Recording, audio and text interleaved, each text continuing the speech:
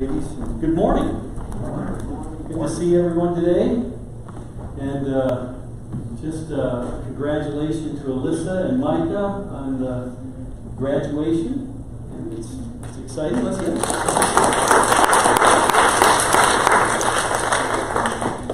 Good work. We won't tell them, but now the hard work's ahead. And I know you join in with Tom and I, and we're glad that Mark and Karen got a chance to get away for a few days, and hope that they get some rest and refreshment. And we just are so thankful for Mark and Karen. Philippians chapter 3. We're going to try to kind of dovetail a little bit where Mark has been in the book of Romans.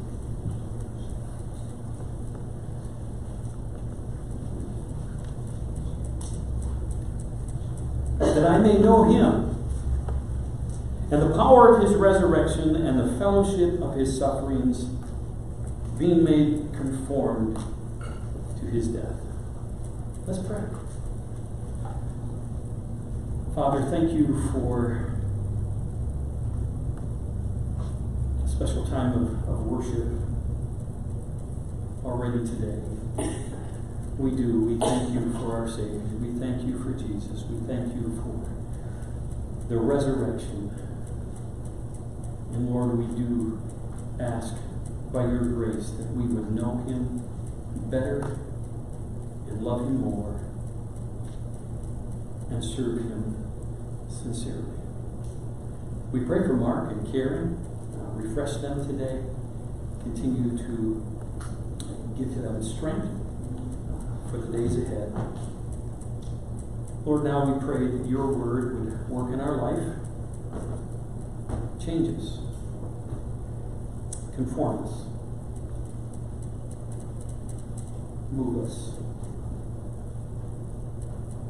In Jesus' name. Well, I'm sure you've heard the saying that it's not what you know that's most important, but who you know. And I think there's probably some people here that have probably been caught on the negative side of that, where you've put your time in, you've worked hard, and you've looked for that advancement, you've maybe looked for that new position, only for it to go to the boss's buddy, or maybe one of the family members of the owner. And sometimes when that happens, it leads to maybe a new occupation, or maybe a new business being started. Sometimes it's the other way. You've put the research in, you've put the hard work in, and you just know you have a great idea. You have this great product, and everyone that's looked at it so far just says, And you just know if the right person sees it at the right time, it'll go. I think there's a few companies out there that people said would never make it. And, Amazon and company, here they are. But in our spiritual walk, in our walk of faith, it really is true. It's not what you know that's most important, but it's who you know. Because who you know will lead to what you believe and really how you live. Now, Paul, let me just remind us that he's writing to a very special group of people. And he's writing from this palatial prison cell. And the fond memories that he has of the Philippian church. It was 10 years earlier that the church was birthed. And you remember the Macedonian call, and Paul was headed one direction, and God sends him another. And through all of these circumstances, he ends up in Philippi. And Philippi was the first European church plant. First church in Europe. But there was a few things that Paul wanted to do. He wanted to encourage the believers. He wanted them to stick with it. Keep following Christ. Don't listen to the naysayers. Don't listen to the people that want you to mark your body, people that want you to follow the law or the teachings of the law. Just to gain favor with God. He said Christ has done that. Christ has finished the work. Through Christ, that's where we have peace with God and with Him alone. Seek His mind, seek His attitude, His likeness. He is our life, He is our goal, He is our strength. Now, of course, we know that Paul was a Pharisee. Now, if anybody would know God, you would think he would be a Pharisee. Right? I would think so. And wouldn't you say that it's not as important what we say about God as much as it is about what God says about us? I'd like us to look at what Jesus thought of a Pharisee.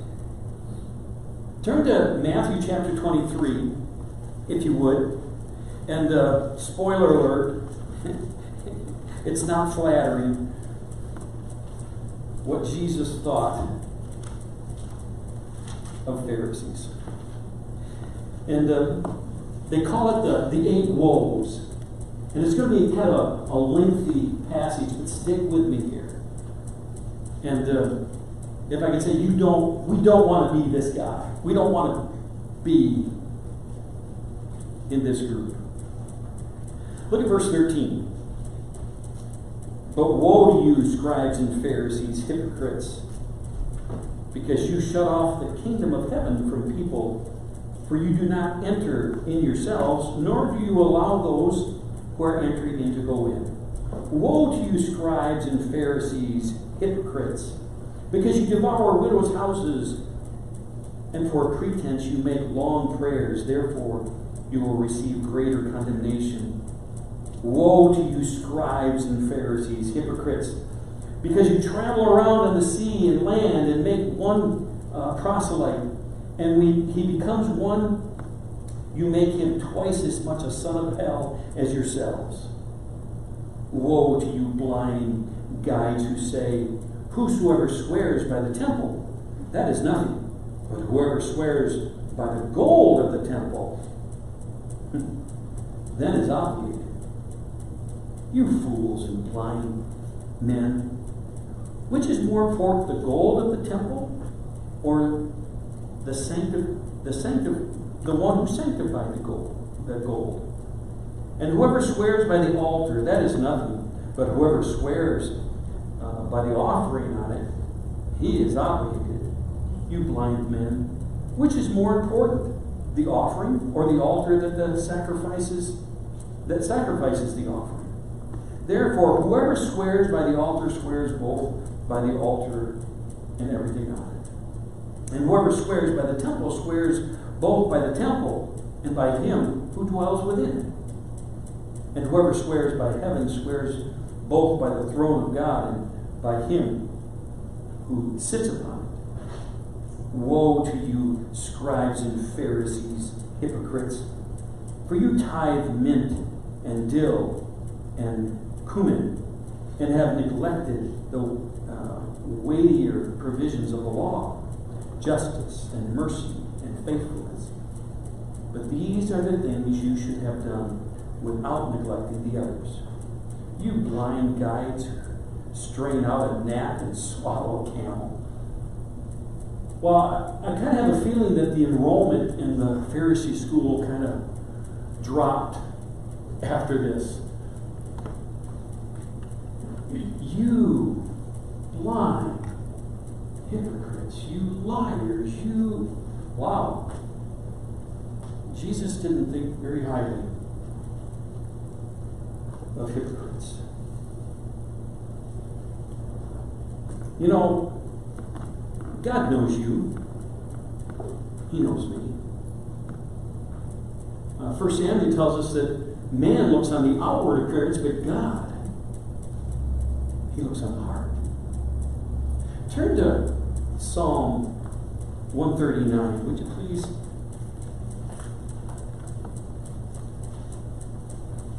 This will be a very familiar passage to most of us. Psalm 139. O Lord, you have searched me and known me.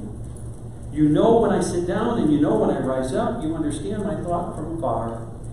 You scrutinize my path and my lying down and are intimately acquainted with all my ways. Even before there is a word in my mouth, behold, O Lord, you know all.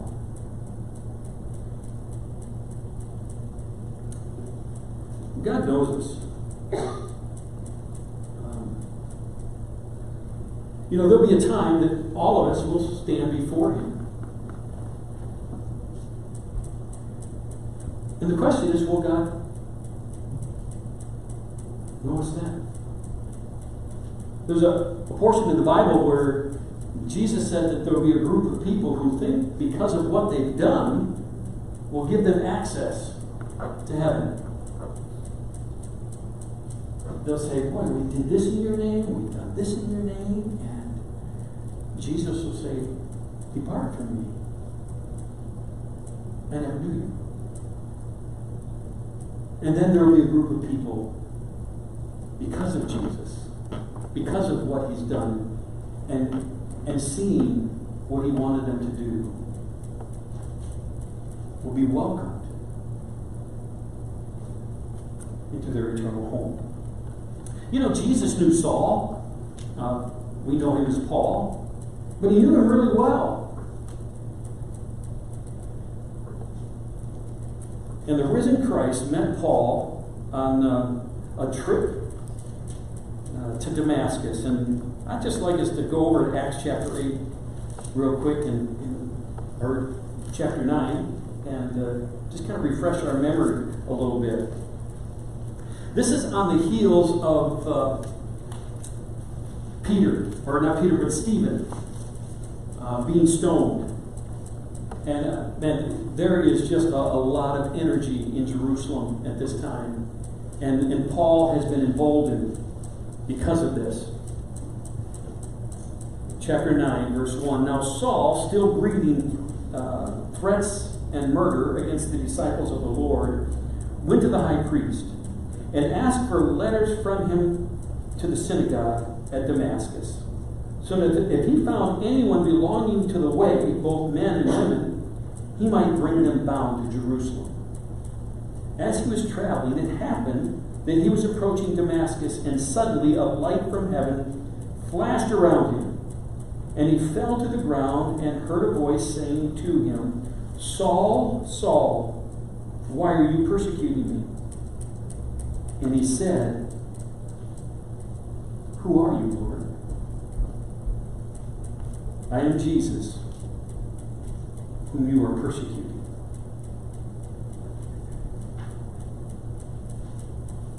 From that moment on, after Paul met Jesus, he was determined to know him more. Not the historical Jesus,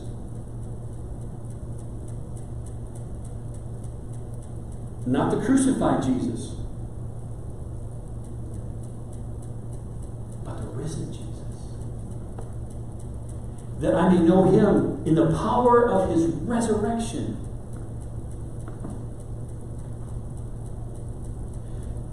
Without the resurrection, there's no church. Without the resurrection, there's no faith. Without the risen Christ, Paul says, we waste our time. We waste our energy. But face to face, he met the risen Christ. And from that moment on, he wanted to know him. You know, I've met a lot of people through the years. They believe that Jesus died on the cross and was raised from the dead. They're heaven bound. But they miss out so much in life because they don't know him. They don't know the risen Christ. And I'd just like to take a couple of minutes. I went through and I wrote some things down that Paul learned to know about Jesus. He was the Almighty One, who is and who was and who is to come, the Almighty, the Alpha, the Omega, the first and the last, the beginning and the end. He's our advocate. My dear children, I write this to you that you will not sin. But if any man does sin, we have an advocate with the Father, Jesus Christ, the righteous one. He's the author and finisher of our faith. He's the one who holds all authority in heaven and in earth. He's the bread of life. He's the beloved Son of God, the bridegroom, the chief cornerstone, the deliverer, and to wait for his Son from heaven, who he raised from the dead, Jesus, who delivers us from the wrath to come. He's faithful and true. He's the good shepherd, the great high priest. Therefore, since we have a great high priest who has passed through the heavens, Jesus, the Son of God, let us hold fast to our confession. He's the head of the church, the holy servant of God, the great I am, the Emmanuel, God with us, the indescribable gift, the judge, the King of kings and Lord of lords. He's the Lamb of God, the light of the world, the Lion of the tribe of Judah. He's Lord of all. For this reason also God highly exalted him and bestowed on him the name that is above every name, so that at the name of Jesus every knee will bow and every tongue will confess that Jesus Christ is Lord, to the glory of God the Father. He's our mediator. For there is one God and one mediator between God and men, the man Christ Jesus. He's our Messiah, the mighty one, the one who sets us free, the one who redeemed us, our hope. He's our peace. He's our prophet. He's our redeemer. He's our risen Lord. He's our rock. He's our sacrifice for our sins. He's our Savior. He's the Son of Man, the Son of the Most High God, the supreme creator over all. By him, all things were created, both in heaven and in earth, visible and invisible, whether thrones or dominions or rulers or authorities. All things have been created through him and for him. He is before all things, and in him all things are held together. He's the resurrection and the life. He's the door, the way, the word, the vine, the truth. He's the victorious one. He's the wonderful counselor, the mighty God, the everlasting Father, the Prince of Peace.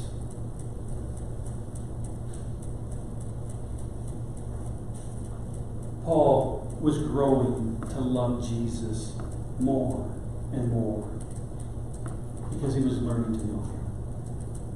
And when we know him, we love him. And when we love him, we want to serve him.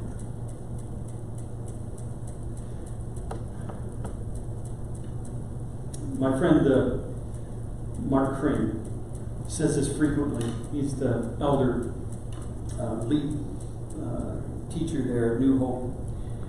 He says, when it comes to conflict, facing conflict in life, what you believe about God will determine what you do next.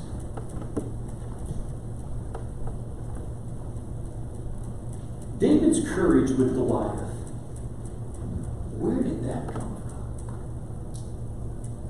from? Where did the courage from this ruddy lad who stepped foot on the battleground and stood toe-to-toe with the giant warrior, where did that come from? It's what he believed about God.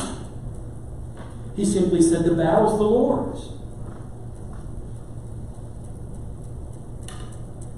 What about Daniel, Shadrach, Meshach, Abednego? What is it that allowed these young men to stand?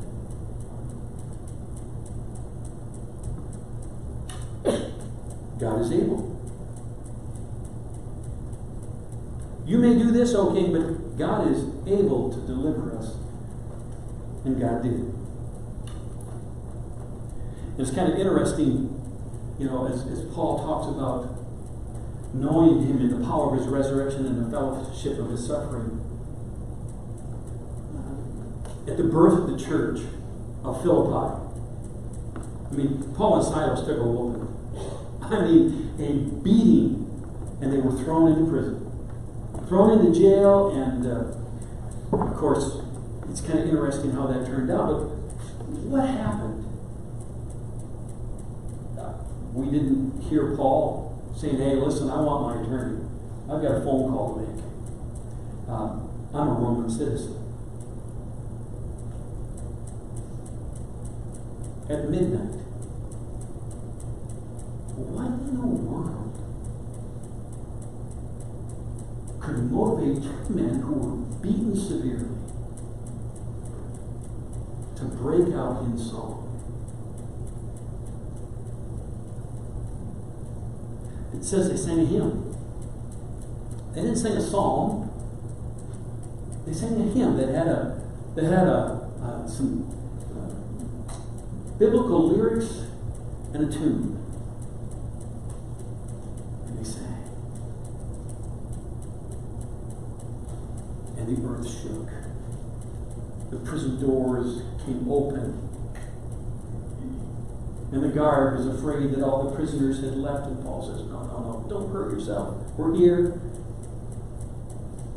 He comes to know Jesus. His family knows Jesus. They get baptized, and the birth of the church takes place through the fellowship of his suffering. For the joy that was set before him, he endured the cross. He despised the shame, and is now set down at the right hand of the throne of God. That church was born through suffering. Salvation came to us through the suffering of Jesus Christ.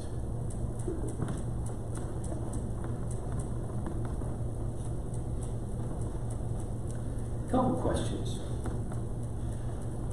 Will you be recognized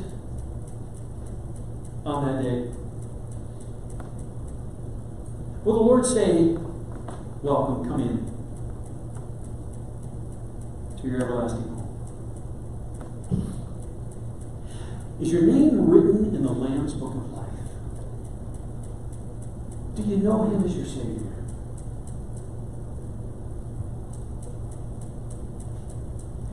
Jesus came to save sinners. And we're all in need. Do you know the risen Christ? The one who paid the price for your sins, the one who's forgiven you, the one who's redeemed you, the one who bought you with a price, with his precious blood. Do you know him? Do you know him? I'm not talking about the historical Christ. I'm not talking about the crucified Christ. Do you know the risen Christ? Are you getting to know him more? God's people, the more we know about Christ, the more we know him, the more we love him. And the more we love him, the more we want to serve him.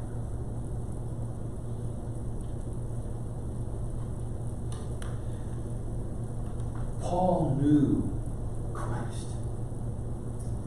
And he was getting to know him more. That's why he could tell the church at Philippi, be thankful. Rejoice. And again, I say rejoice. Don't be anxious. Stop your worrying. Give everything to God in prayer.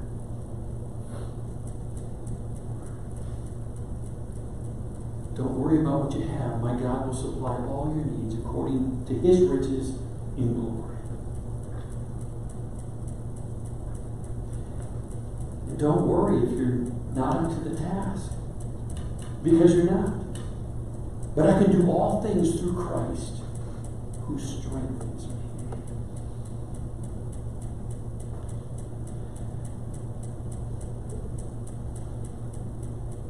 The older we get in Christ, the more important this is.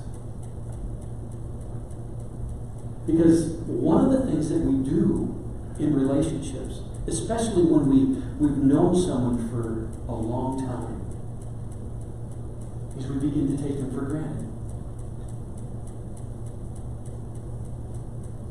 May we never take the grace of God in Jesus Christ for granted. There's no better time than today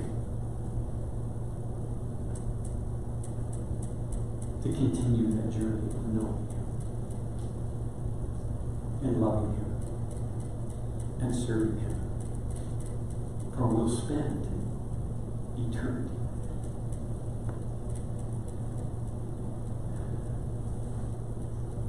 After Tom prays, I hope you can get a chance to say hi to Jennifer and to greet one another. And may we go forth and serve our Savior and know Him and love Him and serve Him. Tom, would you lead us in prayer? Let's pray. Heavenly Father, we are called to the joy of knowing your Son, our Savior, the Lord Jesus. Help us, Lord God, to desire that, to know you better, to find our rest in you, our fulfillment, the joy of our lives in knowing Jesus Christ. Help us, Lord God, to love you and then to serve you better. Pray for mercy upon this congregation, that we would go forth praying for loved ones, neighbors, and people that do not know you.